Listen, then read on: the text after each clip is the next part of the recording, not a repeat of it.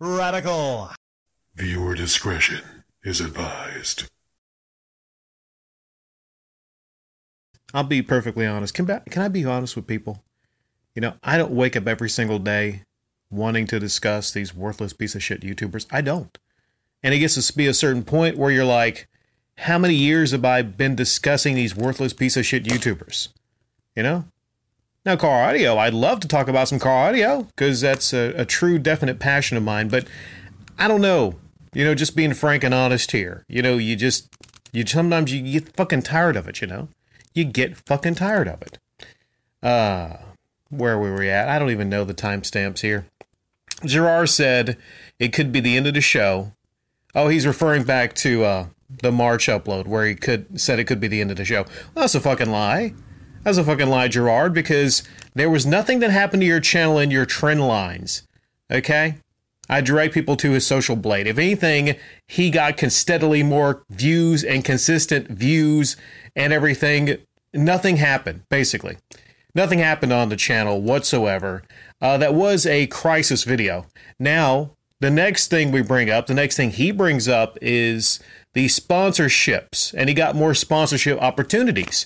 He basically told on himself and revealed that the whole reason he uploaded that was to get things like more sponsorship opportunities, to get more fan support.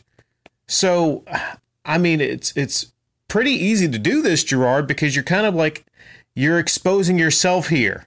I don't know if you actually realize that, or maybe you don't care. Maybe you just don't fucking care because, you know, you realize those crisis videos work. Every time you or other people, YouTubers, do a call to arms, a crisis video, it works. Plain and simple. So I don't exactly know what this video right here is going to do to stop that.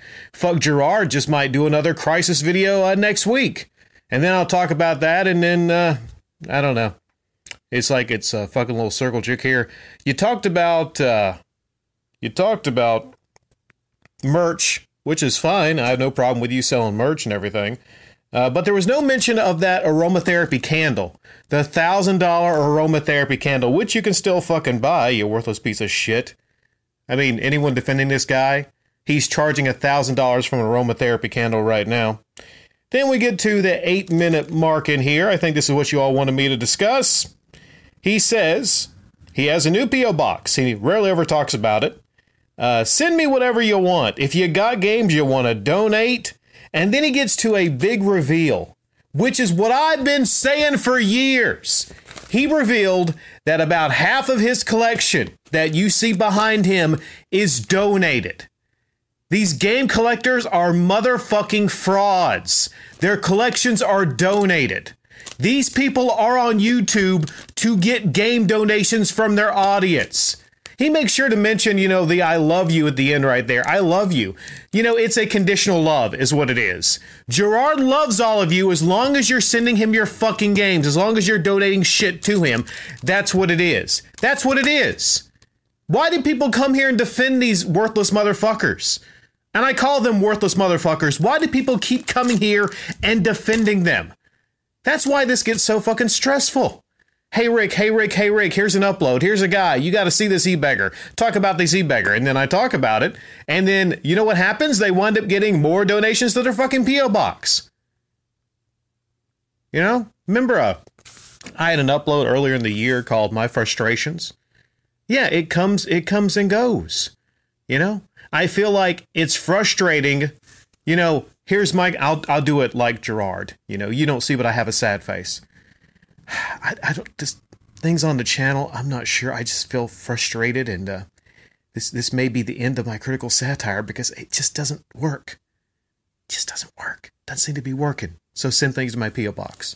You know what it could be? Maybe I'm not as motivated because, I don't know, I'm not getting any donations. So how about everyone donate games to me to motivate me to talk about fucking e-beggars and shit like that? You know, I talk about lots of things here. I do. But I feel like I don't get the credit for really talking about a wide variety of things here. I feel like, and this is part of my honest frustration, it feels like I have all this potential to discuss all these different things. But sometimes those great uploads go under the radar because a lot of you just just want me to talk about worthless neckbeard motherfuckers like this. And maybe that's harsh, but that is a fucking neckbeard, you know? I feel like I'm wasting my potential on this really vast open discussion channel because wasting time on worthless pieces of shit like this. I'm sorry.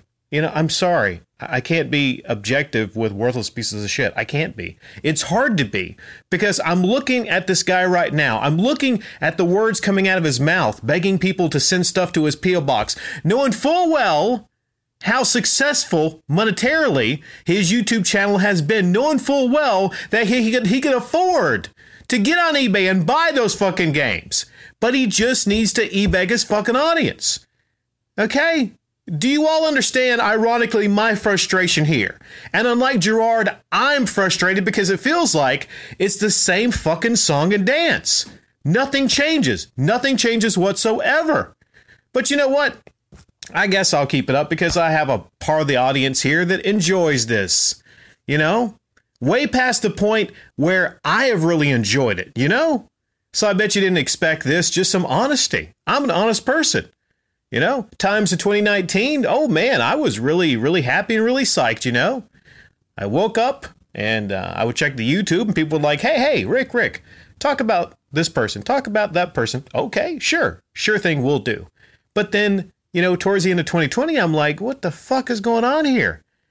Same song and dance, same thing happens over and over again. And I don't know, you get caught into this like cycle to where you wake up and you don't know what year it is because you've just been doing the same thing over and over again. And then it weirdly becomes almost like a job, like you're doing the same things every single day. And you're like, well, this is just not fun.